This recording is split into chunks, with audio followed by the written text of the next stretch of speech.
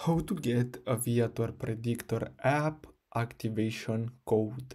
So all you have to do is simply search for Aviator Predictor app and then simply click on the GitHub link. Then you're gonna get redirected here.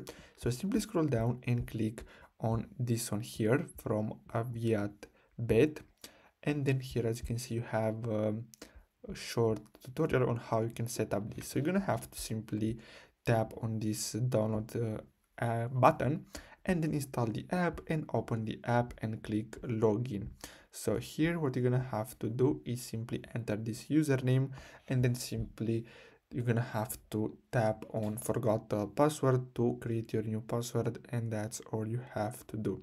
So as you can see, after logging in, enter the seed of the latest game in the last game seed section and click the next button.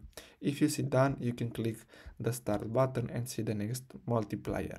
So basically that's all you have to do. I really hope you found this video helpful. Thanks for watching.